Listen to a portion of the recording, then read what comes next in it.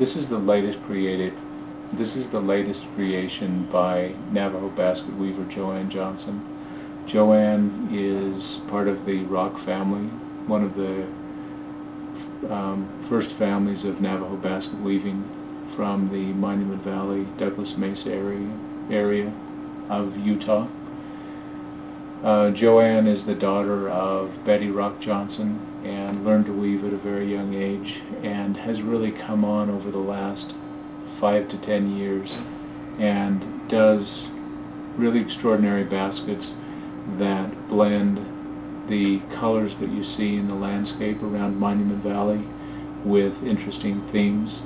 This particular basket is called Stormy Night, and as you can see, captures a storm coming in over Monument Valley.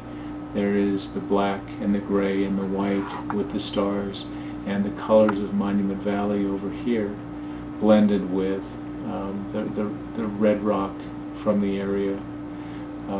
At some point, I believe that Joann's baskets will be in the Museum of Modern Art in New York, and I'm sure that that's her goal, and that's certainly my goal for her as well. I've been very fond of her baskets over the years, and many museums and independent collectors have collected her pieces, and she has become very collectible at this point.